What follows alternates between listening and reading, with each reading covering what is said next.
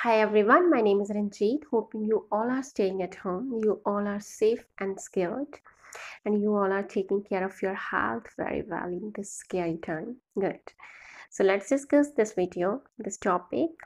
This topic is about follow-up questions, and follow-up questions related to the topic. Describe a town or city where you would like to live in the future. First question is, why do more and more people live in the city? Undoubtedly, in cities, we are provided with fabulous, it means wonderful amenities, facilities for health purpose, educational purpose, entertainment, transportation, shopping, and so forth, which make our lives comfortable. So, this is the reason why people like to live in cities. Secondly, one can easily get any type of job because more jobs are available there. Undoubtedly इसमें कोई शक नहीं है कि हमें बहुत सारी facilities provide की जाती हैं, जैसे हेल्थ के related and educational facilities, okay, entertainment के related, transportation, shopping and so fourth, और भी बहुत सारी हैं जो हमारी लाइफ को ईजियर, हैप्पियर, कंफर्टेबल बना देती हैं. So this is the reason why people like to live in cities. Secondly, हमें जॉब मिल जाती है, जॉब अपॉर्चुनिटीज़ बहुत सारी होती हैं, ओके, बहुत सारी जॉब्स अवेलेबल होती हैं in cities. Let's have first question. What are some factors that attract people to settle down in certain places? Primarily, plethora of facilities such as advanced educational institutions, hospitals, parks, gyms, cinemas, good transportation, shopping mall, and so on, which are given to the residents in order to make their life easier or happier. Moreover, financially security. In other words, availability of jobs. Also, there can be other different factors. What are some factors? कुछ factors जैसे और भी factors हो सकते हैं. Also, there can be other different factors लोगों के according.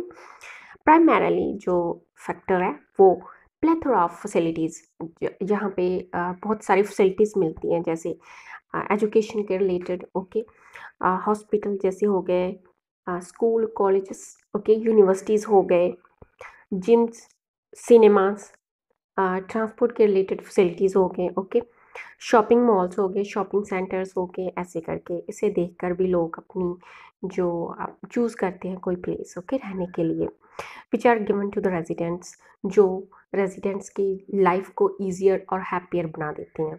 Moreover, financially security, job opportunities, okay, वो जॉब्स ले सकें, जो उनको जॉब्स प्राप्त हो सकें, वो मनी अर्न कर सकें और अपने फ्यूचर को बना सकें. Okay, now next question is, what are the differences between the young and old when choosing where to live?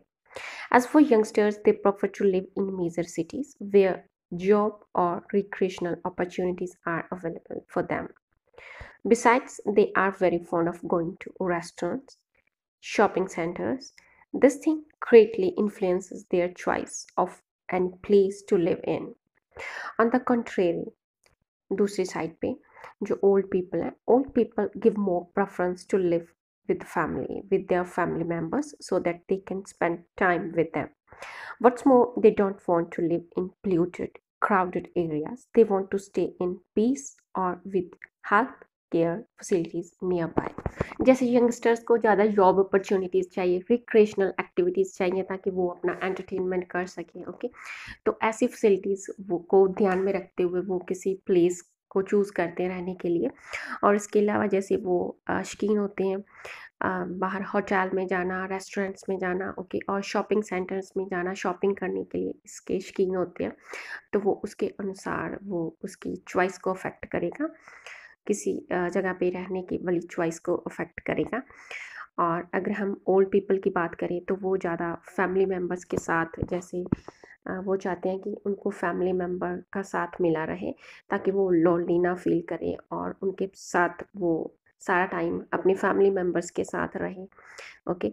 और उसके अलावा वो चाहते हैं कि वो नहीं चाहते कि वो किसी पोल्यूटेड एरिया में, क्राउड एरिया में उन्हें रहना बहुत अच्छा नहीं लगता है. वो they want to stay in peace, piece में रहना पसंद करते हैं, और गुड हेल्थ केयर फैसिलिटीज़ नज़दीक हो जैसे। और इसके अलावा आप रिलीजियस प्लेस के बारे में बात कर सकते हो, जैसे उन्हें पसंद होता है ओल्ड पीपल को रिलीजियस प्लेस में जाना, अपना टाइम स्पेंड करना, उसके बारे में भी आप बोल सकते हो। तो नियर बाय ऐसे प्लेसेस हों वहाँ पे वो जाना ज़्यादा प्रेफर रहना ज़्यादा प्रेफर करेंगे। Okay, so friends that's all about this topic. Thanks for watching and happy learning.